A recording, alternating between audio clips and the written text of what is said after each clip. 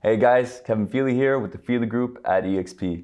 And every day I'm having conversations with my team, whether it's about the real estate market, how things are going, where they're headed, or about investing. What's the best investment? How do I get into investing?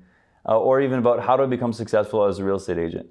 A lot of these questions I found are what my clients, friends, and followers are asking as well. So I decided I'm going to shoot a video every week and help answer some of the questions and talk about what we're talking, so you guys got the inside scoop on what's going on.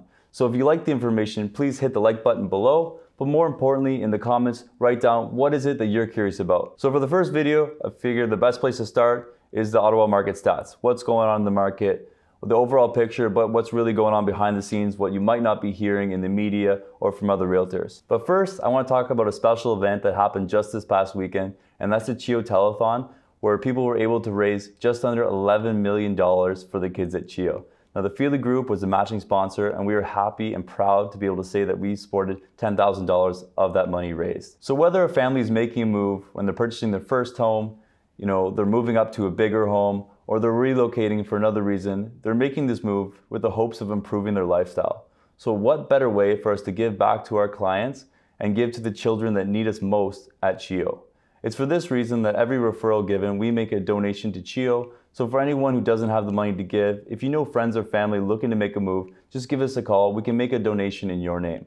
Last year, we donated $25,000, and this year we're on the mission to $50,000. So I'm gonna put my contact information in the comments below, and just send me a message if you know someone looking to buy or sell and want to support a great cause. Now the big question that's on everybody's mind: what is going on with the Ottawa real estate market, and where is it going? So first, I'm gonna go through the stats that show May 2020 over May 2021 when we see the year difference. But then I'm gonna go more specifically on what's happening the last couple of months and where we see the market going. So overall, year over year, we're seeing a huge increase. So the average price of a home last year in May was $455,000. This year it's up 35% and it's $616,000. So we also see the market really heated up with the units sold.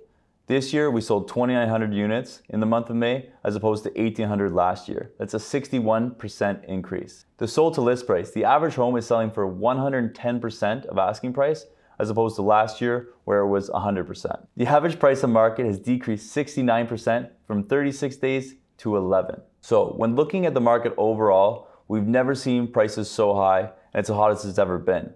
But when we start looking at different sectors of the market, like townhomes, stacked homes, and semi-detached homes, we see them all decrease from April to May. If we look closely at, say, just one neighborhood in the city, the Longfields neighborhood in Barrhaven, and we look specifically at townhomes, we can see how supply and demand is changing. Where in January, we saw 6 homes sell, 8 in February, 10 in March, 11 in April, May saw 32 townhomes in that neighborhood sell. The average price dropped in 2 months from $655,000 to $607,000. The price of homes is directly reflective of supply and demand.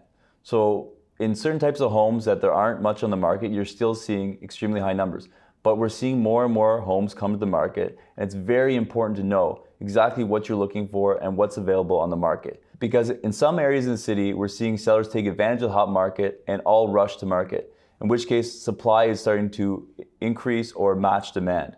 And that's why we're seeing some areas decrease in price. So it's important to know what exactly you're looking for and what the competition is. If you're a buyer who's looking for a home, you need to know exactly what's going on and where the deal is. And if you're a seller, this is important for you, because maybe a couple months ago, you could have just stuck in a for sale sign in the yard and the home would have gone to multiple offers. But that just isn't the case now, depending on your type of home. So if you guys have any questions related to buying or selling, again, my contact information is below.